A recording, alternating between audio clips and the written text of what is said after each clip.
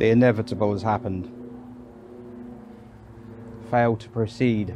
You might assume that whatever it is that's caused this thing to not work anymore is going to be something big and complicated and complex and expensive, and it's actually not. But it's still not a great time.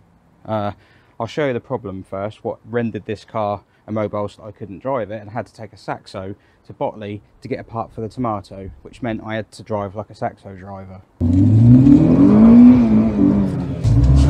Chav power! You can take the driver out of the Saxo, but you can't take the Saxo out of the driver. So what manner of awfulness has happened to this? Observe. It's leaking. That is coolant. And what's happened is that cable tie is on there to try and keep the thing together. If I squeeze these two here, nope, not that one there, sorry, yeah, there we go, and oh, the little bit on the end of that is broken off and it's stuck in there. So basically that's I'm guessing this will come from, what's the size of it? You'd think that was a heater pipe or something. Oh, it comes from that. I don't even know what that is. There's 10 ton of stuff down there. So this is like a swirl pot. It's like an evaporation chamber, so like as coolant passes, it'll allow air to get caught in this because it's a bit higher. And then that, just go back to the header tank over there, so it just burps itself. It keeps this circuit here free of air, fine. Although it's actually lower than that bit. Ah, but if it flows that way, it will pass this first. Okay, fine. Now that green seal in there is one I put in the other day in a desperate attempt to try and get it to bung up enough to limp it home. And in fairness, it did limp home. So I'm going to try and get this seal back out. That's not too bad. Probably reuse it. And then try and get the remains of the pipe out without bits of plastic dropping into the cooling system. Because this is going to be, I don't want to take the whole thing off because oh, I think we got it. There we go. Look at the state of that. There we go. Okay, that's gone. We don't need to inspect that. Bits of plastic, bits of corrosion, but on the whole, a quick wipe in there and that should be okay. Alright, so it's clicked into, oh there we go, clicks into there, and it's there,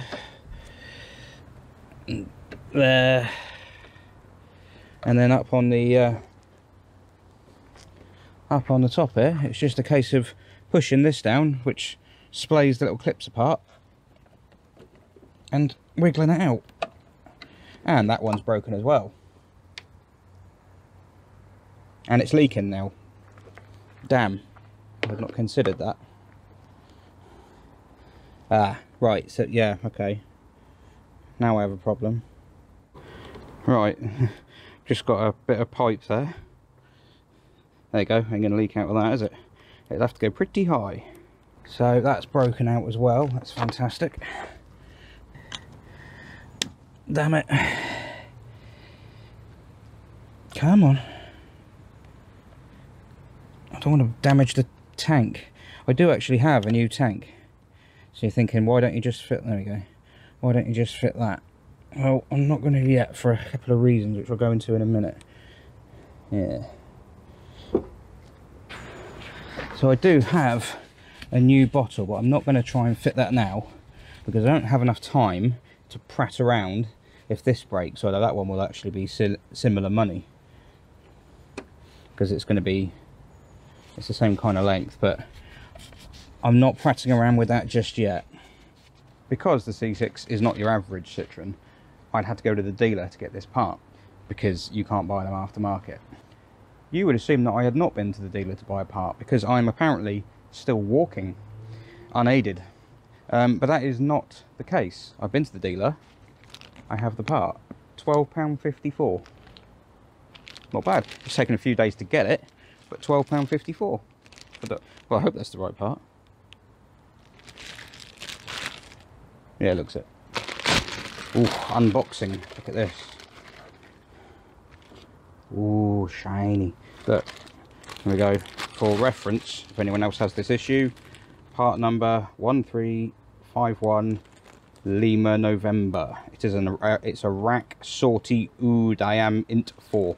Basically this pipe, I mean, to be honest, modern cars, I know they're more complex in many ways, but it just clicks on. And it's got an O-ring fitted at both ends. And basically what's broken on this one, it's this end that broke first. This O-ring obviously wasn't sealing anymore because this little spigot at the bottom broke off. So all I need to do, I'm going to put a little bit of encouragement jelly on it, just in case there's anything that is going to upset it when I push it in, because I'm doing this without really, it's a bit of a hurry, bit of a rushed one. I've stupidly agreed to do a 24-hour live stream and I'm having to prepare for that, and then it should simply be okay. Oh, I can pinch the clips off. Oh, okay.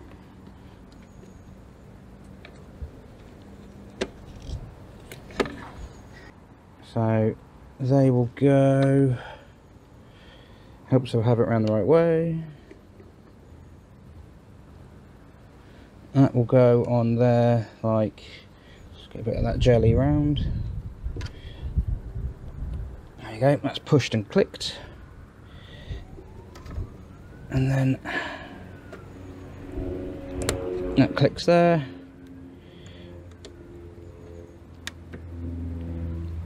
That's supposed to click there, it has. And then if I remove this, it hopefully stop leaking now. But it isn't. There we go, I'm withdrawing it faster than it can leak. Yeah, you might be wondering why I'm making such a song and dance out of this. Why am I making such a big deal? This is a part that's cost £12.54 on a car that's very complex and could have been a lot worse. I should take that as a win, shouldn't I? Especially when you consider that this has been leaking since I went on holiday. In fact, no, before I went on holiday. Because there was a stain around there and I thought nothing of it. There we go. There we go. So that's actually gone around France and hit temperatures of whatever it was over there, 38 degrees at times. And could have quite easily blown off at any minute. So, fair play to you, C6. You deserve respect. But that's not the problem. Let's just get this back in here and I'll explain. So that goes on like... and that's it. Right. One new pipe fitted. Yeah, that was leaking before, but also I'd forgotten I'd bodged the radiator. So you can see there's a leak. Oh, you might not be able to see it. Just down there, something's fallen over. Yeah, there's a leak on the top of the radiator, and this bleed screw is broken. And I got one off another guy online who very kindly sent me another one, and that's broken. When it went in there, as soon as it went in, it broke because it's old plastic. So the radiator is weeping as well, which isn't ideal. But this one would have been much worse. And luckily, I mean, it lost so much coolant. We had to keep topping it up when we were on holiday. I knew that it was something somewhere, but I hadn't considered that the end of the pipe might have broken off. So this could have left me really stranded, and it didn't. So yeah, well done, C6. So cover that back up for now. This is why I forgot I'd bodged it, because although this is actually broken, there's supposed to be a clip in here that holds that on. But that goes...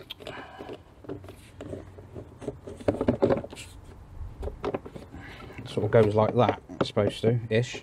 The clip's broken, so it kind of just sits around loose. There you go, I kind of have it like that.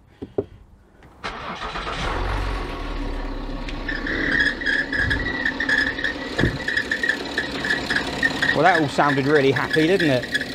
So there was something down there's got coolant in it when it shouldn't, so it's squeaking.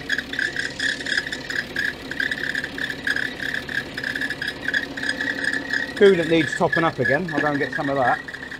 Shut up.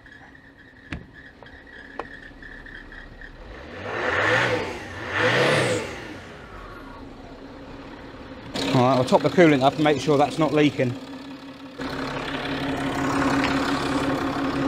Right.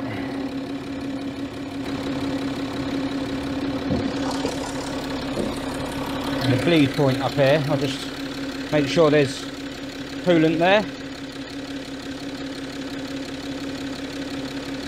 There is, yes. Well, I'll just let it warm up, pressurise to make sure this isn't going to leak on me. This pipe hasn't made me think, oh, I shouldn't be owning a Citroën C6. I love my Citroën C6, but I don't think it's right to be driving it. I don't think it's right for me to have it, or not have it necessarily, but use it. I'll explain.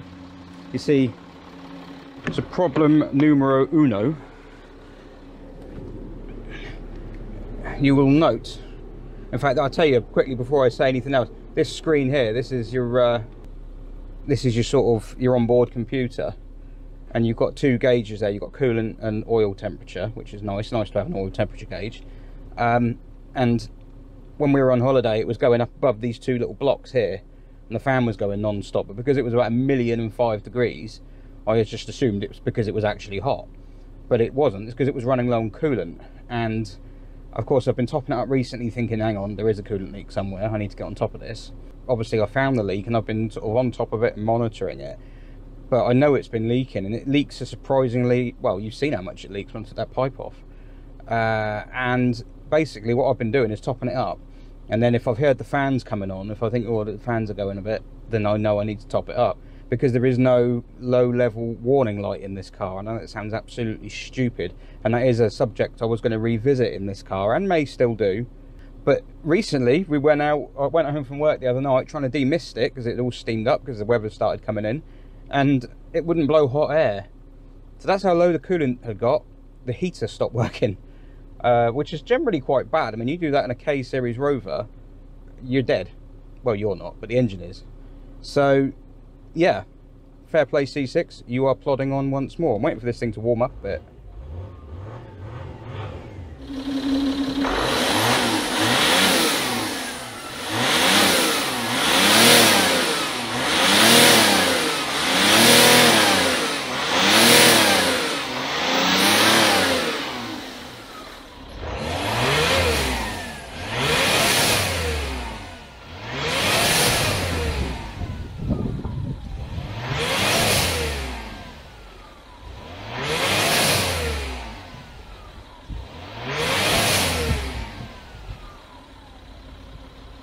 Well, while I'm waiting for it to warm up, I'll go on to my next problem.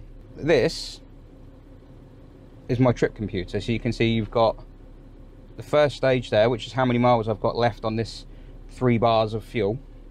The middle one is how much MPG I've averaged in the last 2,903 miles. So that includes the trip to France and the trip to Brands Hatch, which is a long journey for this car. So that's fine. That's a long, those are longer distance, and that's mixed in with town driving. So it's managed an average 33.7 to the gallon at average 34 miles an hour. So I don't think that's horrendously bad. I haven't looked at the book figures. I will look at the book figures now and see what Citroën reckon it should be doing at 34 miles an hour roughly. They would class that as urban, so we'll see what they say, but that isn't a true representation because that's an average speed. And the second window, which you get another screen, if you like, another trip computer recording thing, is that. So for the last 175 miles, that's the, I reset that last time I put fuel in it, it has averaged 18 miles an hour, and that is just doing the kind of work it normally does. And that's just, I know it's not ideal for the car, but that is what I do. That I am averaging 18 miles an hour in my life. How much longer is my life taking? And it's averaging 24.6 to the gallon. 24. Well, that'll be going down because I'm running the engine now and not going anywhere. Now while I ponder that, I'm just looking in the coolant to see if it drops, and it hasn't. It does need to drop a bit because I've overfilled it slightly, thinking it would burp itself. I'll wait for the thermostat to open and it might do. But this doesn't seem to be leaking, that's good. if I put the cap on, it's got more chance of pressurising and putting that under a bit of strain. So I'll just put the cap back on.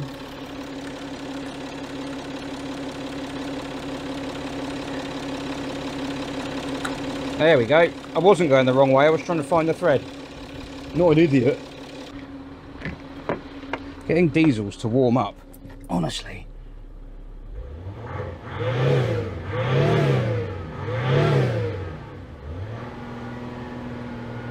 This still hasn't got...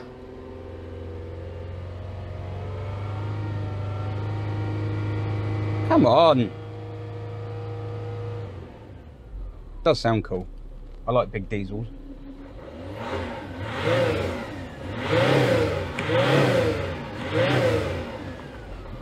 I'm waiting for it to warm up. That number there, CJ means Ren, so it was built in Ren. 11120, so 11120, and so they call it the RP number.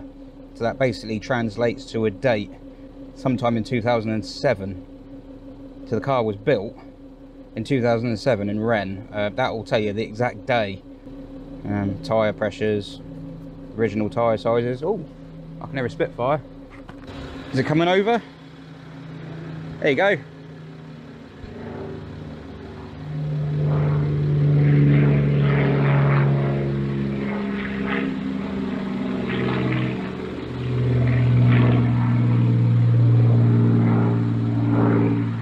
Nice. Yeah, there's Spitfire lives over the road. Every weekend you hear it go up.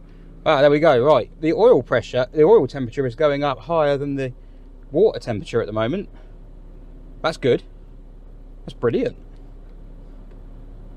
But it's starting to go up.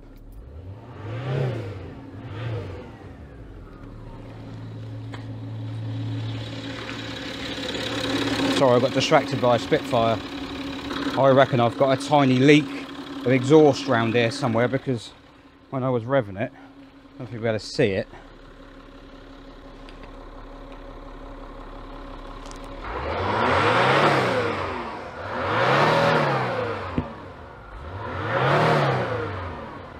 Ooh, something's spraying out. What is that? Something's spraying. Is that coolant as well? Right, I think we can assume that this isn't leaking. Now I'm worried about what was in there. What was that?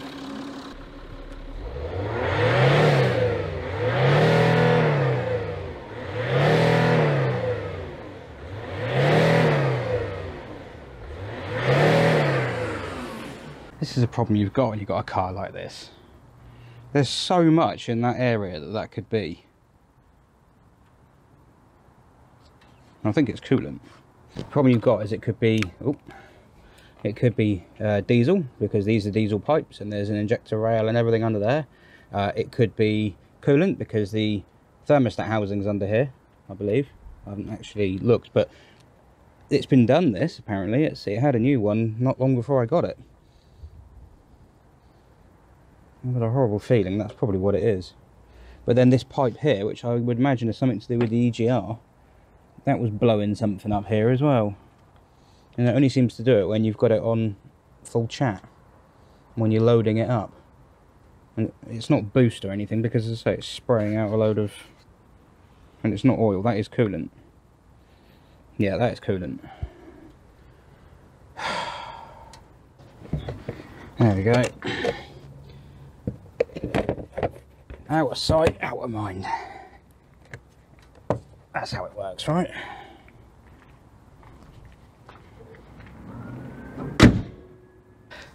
Yeah, so that's pretty much where things stand with the C6. So you're wondering, why is it the end of the road? What's going on?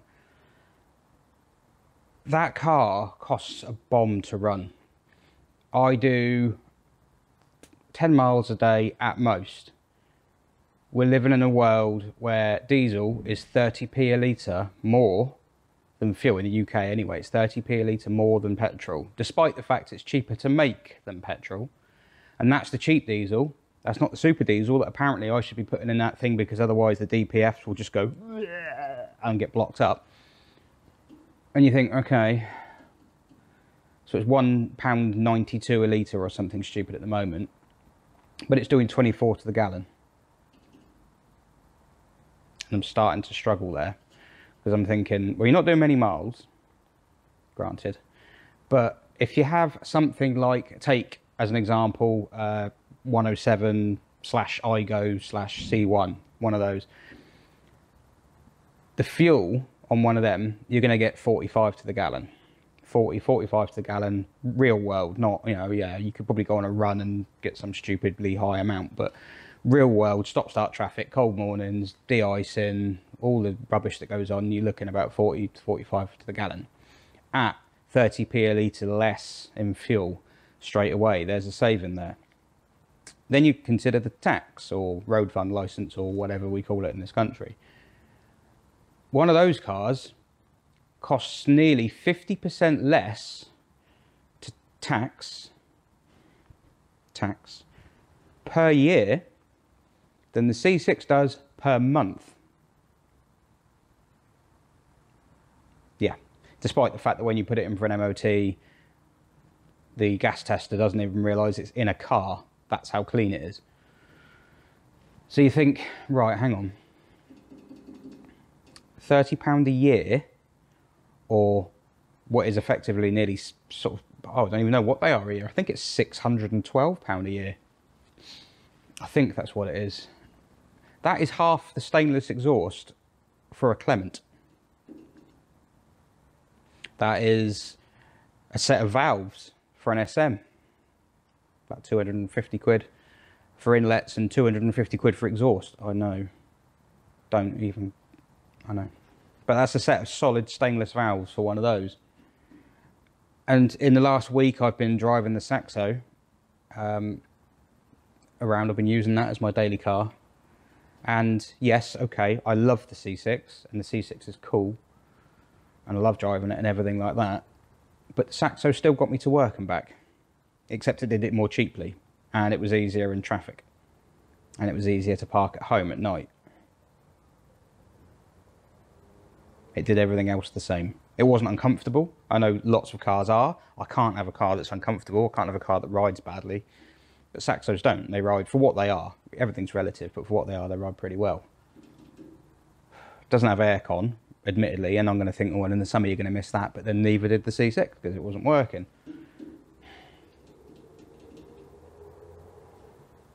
I've just had to take a new phone contract out this morning, which is going up 15 quid a month. I know you don't have to do that, but for the sort of, well, for my needs and for what I do on here, and, you know, the fact I needed a phone with wireless charging because my phones get so dirty and so grubby that the charge ports get full up of dust and it just wrecks the USB-C chargers. And it's happened three phones on the trot. And to be honest, the one I've got now works so well. It's not even an expensive phone. It's an Oppo Find X2 Neo, which is the second lowest on their X2 range. It works perfectly. The battery life has died a little bit. The phone works beautifully. It's still in good condition visually. The picture's amazing. The sound's great. It's fast as anything. It's fast for what I need.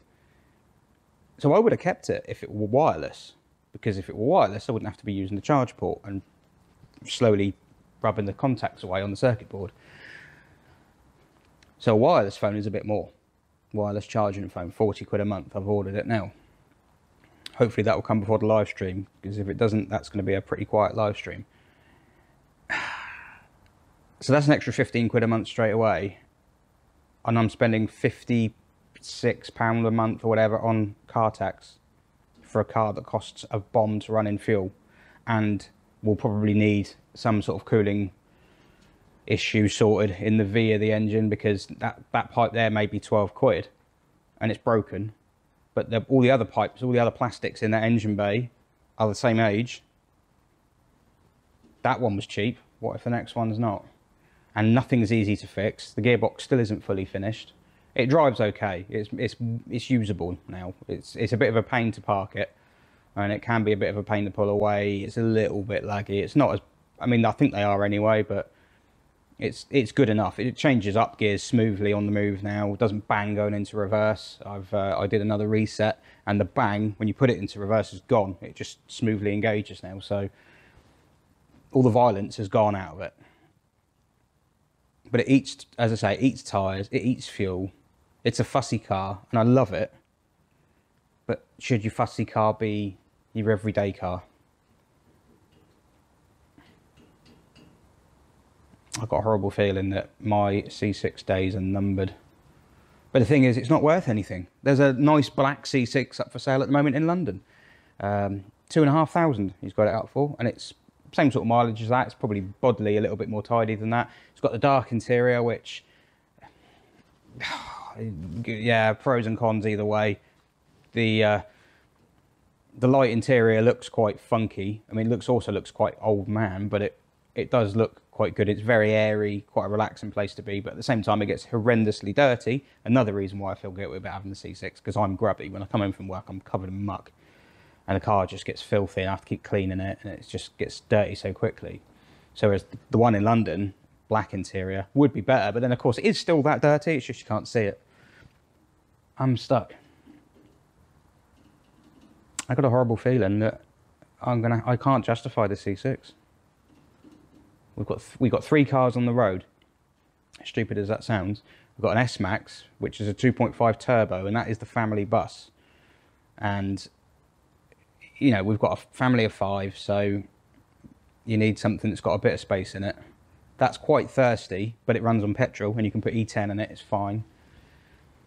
So it's a bit cheaper from that point of view. Economy is about the same as the C6 round town, but on a run it's a fair bit worse. The C6 is decent on a run. It's nice and frugal on a run. You'll get 40 to the gallon at 80 mile an hour on cruise control. It's pretty good, genuinely quite good. It is the perfect mile muncher, but I don't munch miles. I don't do it. So it's like, it's the one thing that car is perfect at, I don't do. And the one thing it's bad at, I do a lot of. Head. Oh yeah, so we've got the S-Max and there's the Saxo, which neither of those cars are mine for a start. The Saxo is my wife's. She's had it many years. She loves it dearly, but she uses it. When she goes to work, if she drives, she can walk sometimes, but if she doesn't, she drives. And if she drives, the parking spaces are very small. The S-Max is quite big, not compared to modern SUVs, but even so, it's easy to park a Saxo. Piece of cake. S-Max, no, it's a pain. And if you get there late and the spaces are gone, you're having a bad time. So sometimes she uses the Saxo, but then she would use that just for daily stuff, for shopping, because it's fairly cheap to run. Sort of low 30s to the gallon, because it's got a VTS engine in it, so it's low 30s to the gallon. So the alternative, if I used that every day, she wouldn't have it. If I used the S-Max every day, I wouldn't be in much of a different situation to what I'm in now. Maybe very slightly better off. But the S-Max rusts like anything because it's a Ford. So the more I drive that, the rustier that's going to get, especially over the winter. So we try and limit the miles on that. You can say that running costs, why have you got so many cars? Well, insurance is covered on a trade policy. So all I have to pay for is the tax. The tax on the S-Max isn't amazing. It's not as bad as the C6. It's about £34 a month, I think. And the Saxo, not a lot less because it's pre-2001. And 1600cc, so it's not that cheap to tax that. So I'd be looking at something, if I were to replace the C6, sub 1400cc. If it's before 2001, definitely sub 1400cc, and if it's after 2001, as small as I can get, basically. I fancy a 3-cylinder. I've never owned a 3-cylinder car before, but I don't really like any of the little 3-cylinder cars out there. You know, I quite like Daihatsus, but the grief that the hub nuts are having, trying to get parts for that one. And I don't really like the look of many of them. Not my cup of tea. I wouldn't say they were the best looking cars. You've made some cool looking cars, Daihatsu, but I don't really see anything in their modern catalogue that jumps out at me. I'm not really mad on the C1s and everything like that. Who knows? I don't know.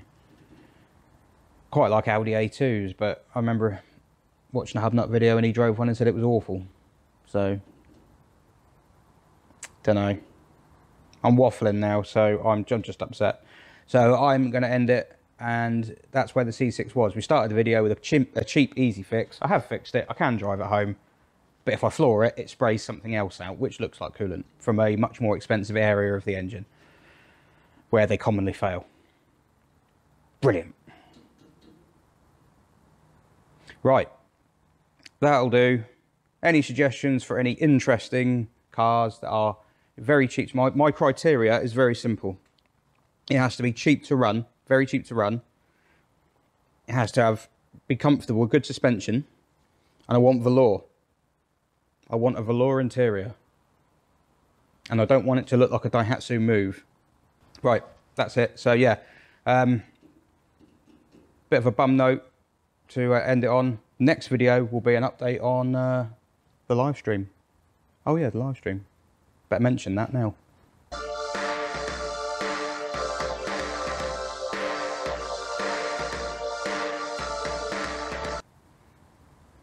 That's it. That's all there was. I just put that at the end.